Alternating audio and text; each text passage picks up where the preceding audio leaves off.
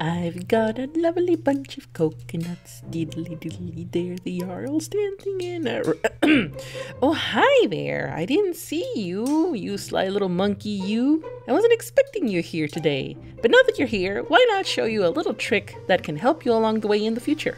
If you've ever had the desire to be able to strip paint off a kit that you or someone else already painted to redo it again, it's pretty simple. This is just a little trick I use. There are many other ways to strip paint, but this is what works for me. First off, you need a good degreaser to loosen up the paint. Not exactly to take it off, but just to soak it enough for you to be able to work with the rest with minor issues.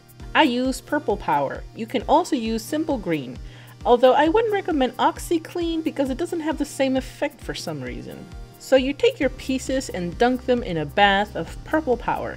Now, Purple Power is concentrated, so you have to choose to use it straight from the container or mix it 1-to-1 with water. The difference between the two operations is that you will only need 1 or 2 days of soaking, contrary to the mix ratio where you will need to leave it for at least 2 to 3 days.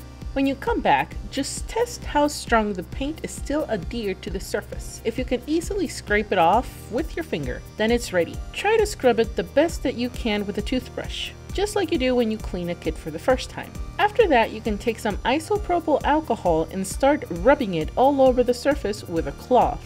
And then you can brush it with a generous amount of alcohol. It depends a lot on the paint that was used on the kit. If it's acrylic, it should come off easily. If it's lacquer, you'll need to get some lacquer thinner if alcohol doesn't work, because I have been able to remove lacquer paint with alcohol before. And if it was painted with enamels, then you'll need enamel thinner because alcohol won't even tickle it.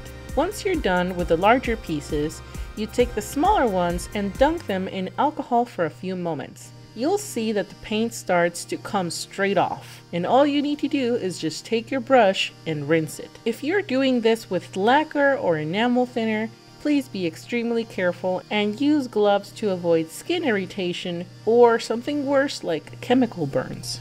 There will be some areas that will still remain tainted with the color that was used to cover the surface, but it will be minimal and it will be easily covered with primer later on. For the most part, you'll end up with a very clean kit to start over again.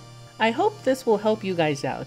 I know of other colleagues that use brake fluid, acetone, and other dangerous chemicals to strip paint.